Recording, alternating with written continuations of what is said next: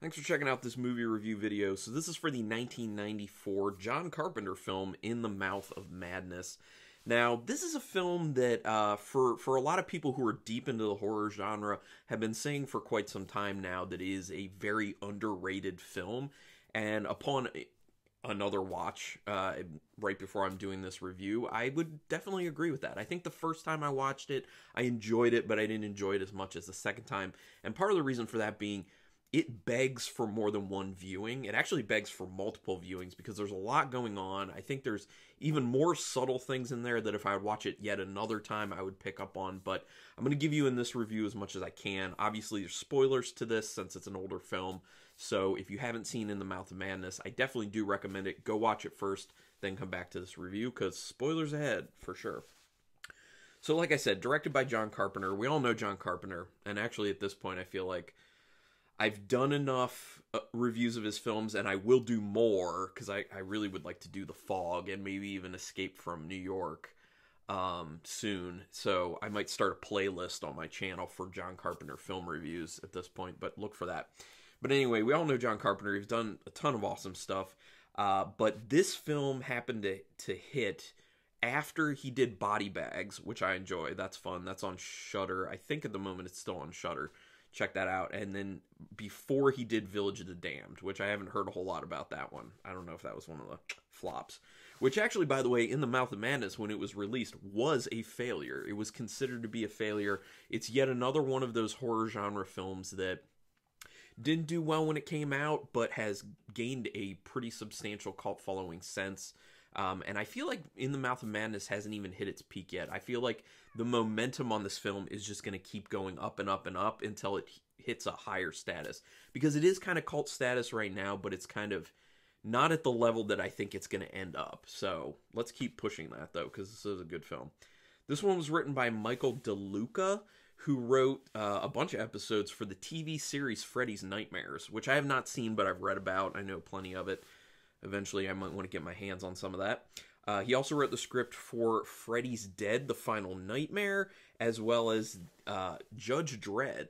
He didn't do the story for Judge Dredd because it was comics, but he did the screenplay for Judge Dredd. Yes, the Sylvester Stallone one, not the Carl Urban one, which I have not seen either, but I hear that the Stallone one's a fun time and that the Carl Urban one is actually not bad. I have read a bunch of the Judge Dredd comics, and they are actually really good comics. I recommend that if you're into comics.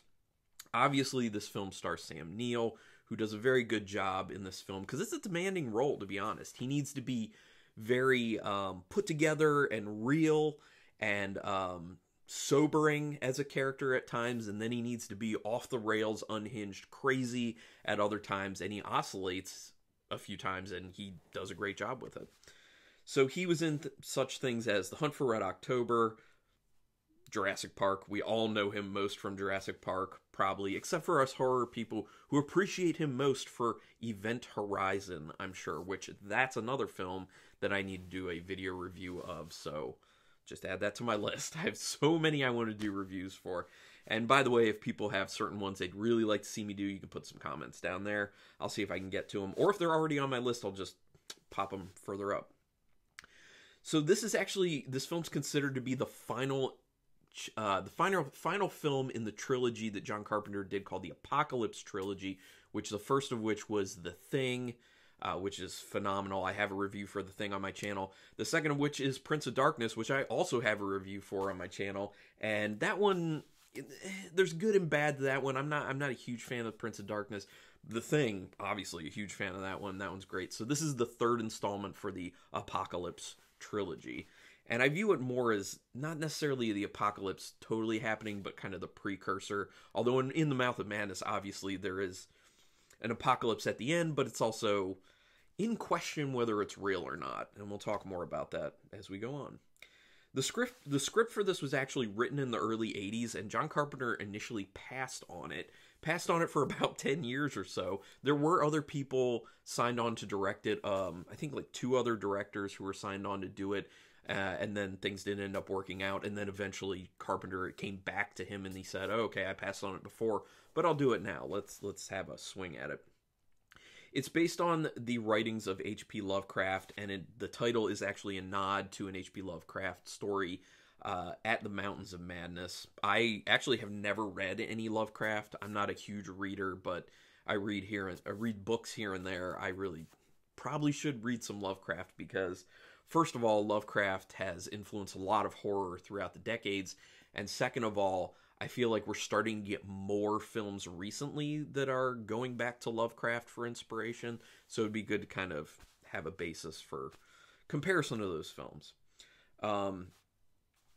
Next, it didn't do well in the box office, but it was nominated for a Saturn Award at that point for Best Horror Film. So, you know, there's the disparity of box office sales versus critical acclaim, all that jazz. The opening music for this film actually sounds inspired by the song Enter Sandman by Metallica. Does anyone else feel me on that? Put a comment down there. Say, no, I don't think it... It doesn't sound like it. It sounds inspired by it. It's kind of in the same vein. Which, by the way, some of the music in this was actually done by John Carpenter. Because as we all know, John Carpenter in the 70s is a rock star. He's been touring around with his band doing music from his films. And that's nuts, but it's awesome. So watching the process of the printing press in the beginning of this film is actually really, really cool. I'm one of those people who finds it interesting and actually kind of relaxing when you can see all the moving parts of a machine like that. It's just interesting. It's fun. I don't know if anyone's ever seen the show How Stuff Works on TV. Like, they go through and that's kind of what they do. They don't have narration usually, and it just kind of shows machines through all the processes of making things, which is really cool. So just, you know, it was a nice beginning for me. This is one instance where starting with the end is actually a good thing. It actually works because it makes you think, wow, this is a nuts situation that our primary character is in. How did we get here? And then it's like, rewind, let's go through it. But obviously, throughout the whole thing, we're questioning it because there's this whole thing at play of, well, he's telling the story. Trent, the character of John Trent, is telling the story. But is what he's telling us just in his mind? Is he truly mad at this point? I think he says schizophrenia is what he was diagnosed as when he's in the mental hospital at the end. But is the end of the story, beginning of the film. So it's this question, like, is this real? Did this happen? Or is this just in his head? And it consistently just keeps going back and forth on that. There are things that would indicate, yes, it's real. There are things that would indicate, no, it's not. And I have a theory. I had some theories pop up throughout the film, and I'll talk about them as I go through, you know, my notes. But in the end, I'm not sure I can give a definitive. I really don't. And I'm sure a lot of people who have seen the film feel the same way. But if you have a theory on whether you think it was actually real or if it was just in his head, put comments down there. I could go, you know, I sway either way based off what evidence you're pointing at, because there's plenty of it to go either way. So the crayon in the beginning on Trent's face doesn't actually help his case of him trying to say, I'm not insane. You know, the guard gives him a crayon. He draws all over the walls, but he also draws all over his face. He draws all over his medical uniform, I guess. And yeah, I mean, that's not going to help you convince someone that you're not losing it or have lost it already. The guy with the axe is a good way to start the craziness, and also seeing the double pupils and double irises, because they focus in on that when Trent sees that in the guy. That's a really good way of indicating this guy's not just crazy, there's something else occurring here, and obviously you'll get that in the story as it goes on. So I think that's a good way to kind of open up the craziness to it. I believe they said that guy was his representation. His agent, basically, yeah. Trent is such a creeper when he keeps trying to hit on Linda Stiles, which I will refer to for the rest of this as just Stiles, because that's how Trent refers to her. They refer to each other as Trent and Stiles, so, you know. Which is cool, because it's kind of like the whole detective thing, where detectives are just referred to by their last names, and Trent and Stiles are basically doing detective work in this, so it really fits that they use Trent and Stiles throughout the film. The intense nightmares that Trent has after reading Sutter Kane books gives the first inkling that he's starting to potentially lose it. And furthermore, one of the interesting things is he reads some books, and then he has, falls asleep and has those nightmares. When he wakes up, he has like black under his eyes, which I think is like a callback to the fact that he had all that black crayon on his face in the mental institution. So the little bit of black is showing a contrast of when it was all over his face, and those marks are kind of the first portion of madness starting to affect him, of the influence from the Sutter Kane books actually worming their way into his head. So I thought that was a cool little subtle thing they did. The idea of a town that's not on the map definitely sounds suspicious immediately, and I love it for a film. I love that idea because it adds even more mystery. It adds even more adventure. It's more of this, well, what's really at play here? Well, like, where are we going with this? And I think overall that's a really good thing with the film, is that you never know where it's going. Like, you never fully know where it's going to go next, and that's what I love. Those films that just keep you guessing and keep you guessing, and this one obviously does it, and does it well. I'm a fan. The encounter with the old boy on the bike is a signal that there's no going back at this point. When they're going to the town of Hobbs End, and Stiles is driving and Trent is asleep, and she sees twice like the old man on the bike, but then hits the car, and it's the voice of a child, but he's saying, I can't get out. That is the signal that them going in, there's no turning back at that point. They're stuck with what's about to happen, that it will consume them, and there's no going back to regular life. There's no going back to reality, so to speak. A pivotal moment for the audience in this is actually when the church is revealed. When they go to, I think it's Pickman's Inn, and they go to their room, and they're kind of saying, well, if this is based on the book, if this is anything like the book, then there will be a church with these spires out this window. But then Stiles points, no, it's actually this window if you would have paid more attention. And once that is revealed, that is a huge indicator to the audience that everything in the books tie to this town. And that's the first big indicator that you're going to have to figure out what's really going on here. Is it that what Kane is writing is coming into reality, or that Kane is just writing what's already there? So I flipped out when the character of Simon showed up, because I totally forgot that he was in this, and I was like, oh my gosh, it's Vigo the Carpathian. For anyone who doesn't know that reference, which I'm sure a lot of people actually do, Ghostbusters 2, the guy in the painting, Vigo the Carpathian, that evil dude, it's the same actor from that, and his name is Wilhelm von Homburg. And funny about this guy, he actually got his start being a wrestling star in Germany in the 1950s. Obviously, he then, as time went on, became an actor, and I'm glad he did, because his role in The Mouth of Madness, he does a great job, and he looks very rough and creepy, and same thing for his role as Vigo in Ghostbusters 2. So I just thought that was great to see him. There's a subtle signaling when Stiles says to read the new book. The book that isn't even published yet. And when she says to just skip to the end, Trent touches his forehead, because that's where it ends, with him in a mental institution. When she's signaling, it's this idea that, well, we read the book to figure out what's going to go on. And he's like, well, I've read the books. And she's like, no, the new book. And she's like, we could just, skip ahead to the end. And then immediately after that, he starts like going like this, which is a very subtle signaling that that's where the end of the book is. The end of the book is him in the loony bin. So he touches his head because that's a signal that the craziness, the madness, has him in the mental institution at the end of that book. So I thought that was really cool. It's my favorite portion of the movie when all hell breaks loose at the Pickman Inn, when the old lady has all the tentacles coming out and she chops off her husband's arm, who was handcuffed to her leg.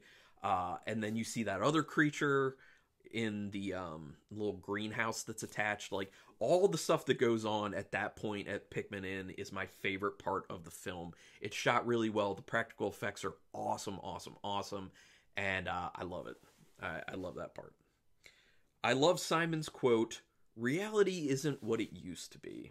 That's a wonderful, wonderful quote. And that could be applied to so many things in life, because the reality that people live in is consistently changing. I mean, There's actually there's a French philosopher that I've read some of, Guy Debord, who wrote a really good book called Society of the Spectacle, which is all about kind of the philosophy behind how we perceive things, what we think reality is. And he has this concept that everything is imagery, basically. And what our reality is all based on images. It's not based on what's actually real. Like, to give you an example of the concept of a door. Like, a door is not a door. That's a societally created concept that we came up with. A door is actually, it's parts. It's like wood, and there may be glass to it and all these things.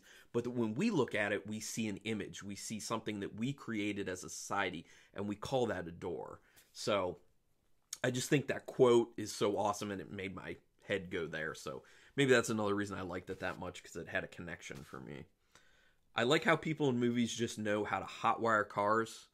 The moment where that kind of horde of people with axes and everything are coming at Trent, and he needs, Styles swallowed the keys, well, possessed kind of Styles at this point, swallowed the keys. He just has a screwdriver for some reason in the glove box, and then he just hotwires the car, because that's the thing. I've seen it so many times, especially in 80s and 90s movies, where someone's in a situation and they just happen to know how to hotwire a car and do it quickly nonetheless. So this was one of those moments I'm like, yes, of course, the quick hot wiring scene. So the discussion with Sutter Kane in the kind of confessional, where he reveals his whole, meaning behind what he's doing and everything, I feel like it's a little much. It's a little too on the nose. I feel like it's revealing way too much about it. And I think a lot of this stuff would have been better left as subtext, because it's clearly a statement on religion at this point. And I mean, from the aspect of, what Sutter Kane is the minister for these old beings that are telling him what to write, that end up going out into the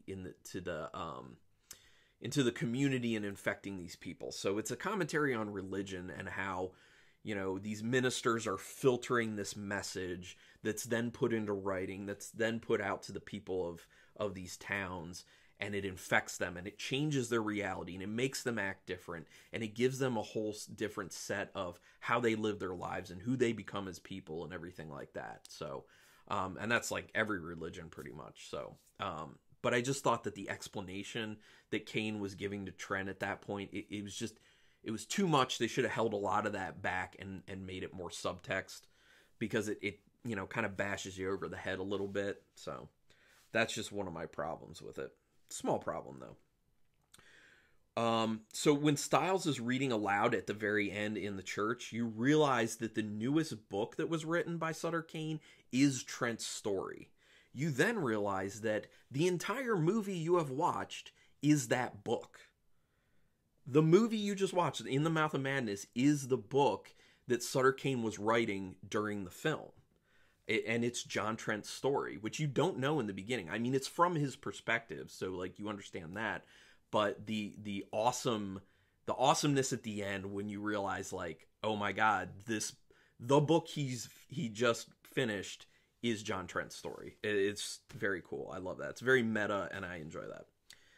To help people stay confused about whether Trent is nuts or not, he actually acts very unhinged after he wakes up in the middle of the street, and that's actually standing in juxtaposition to all the people at that point that he interacts with act super, super normal.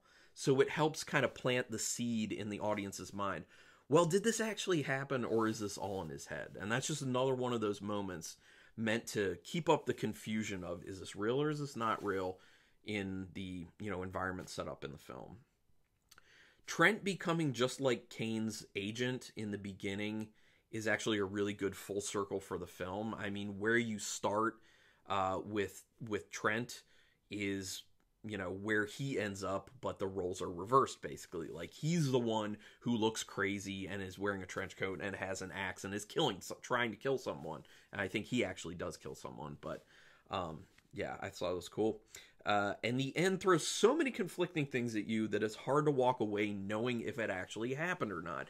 Especially with that ending where he breaks out and it looks like it's an apocalypse. And so you're like, oh, okay, so it did happen. But then he goes into the theater and it's a movie of the book starring him and the other people. and then you're just like, okay, so is this all in his mind then? So it's just kind of like, what is going on, what is not going on here, you know? So anyway, Carpenter actually did some of the music, or I already talked about the music he did. The way Carpenter uses lighting in this and shadows is awesome. This is probably one of the best films I've seen for the way he uses lighting and shadows. If you're going to watch it again, watch it and keep that in mind and really look out for that. Like I said, practical effects are great. I like when films really make you question whether the person's sane or insane, and I think this is probably one of the best movies that lays that out, that you don't have a strong opinion at the end. So it does well for me. So initially, one thing I will point to that made me think that it is real is when Stiles and Trent are going to Hobbs End, and Trent falls asleep, but then you're seeing a bunch of stuff from Stiles' perspective, and a bunch of like crazy stuff that she's seeing. So I thought at that point, well then obviously it's real, because if it wasn't real, this is Trent telling his story to this investigator guy who shows up in the mental institution. And it's all from his perspective. So while he's telling this story, it would all be from his perspective. And the fact that during this portion, he's asleep and it's from Stiles' perspective leads me to believe it was real. But then you find out the thing at the end where he goes back to the publisher, and the publisher's like, who's Stiles? I don't know what you're talking about. So then Stiles was potentially just a figment of his imagination. So then that portion would actually make sense for it still all just being in his head. So this is what I'm talking about. It oscillates. It's crazy. There's a portion of this that kind of actually gets to how companies are so amoral nowadays. Well, back then and now. It's probably even worse now, actually. They're so amoral that, like, when the craziness is happening with all of Sutter Kane's books, they're more concerned with either getting the book published or confirming that Kane is dead so they can get their money. Like, that's all they care about. They're just like, we don't really care which way it goes. We just want to make money somehow. And that's a really clear point made in this film about companies. That's how companies are. It also speaks to how inflexible people are in society with their assumptions. Trent assumes this is like any other fraudulent claim initially. He's unwilling to open his mind initially, but then again, maybe opening his mind is actually what the problem ended up being in the end. And had he just stuck to it the way he originally viewed it, he could have been fine. But then again, that all depends on whether this was in his mind or actually happening. That's what I'm talking about. Like, this movie just cycles and cycles and cycles through your mind if you allow it to. It's gonna make me mad. No. Yeah, and that's actually those were my closing thoughts on it. So with I've got to do my rating on this. Possible 5 stars with half stars in play. I'm gonna plant this firmly on a 4-star rating. It's not perfect, but it's quite good, and I really do recommend it to people. I think it's definitely one of Carpenter's better films, and I do agree with a lot of people who say this is a super underrated film. It is very underrated. I quite like it. So yeah, let me know your thoughts. Put some comments down there. Do me a quick solid. Hit that subscribe if you're not already subscribed. And if you are, hit that thumbs up just to let me know you're still watching and to encourage me to keep going. But thank you for checking this out and spending your time with me in this way. And until next time, keep it brutal.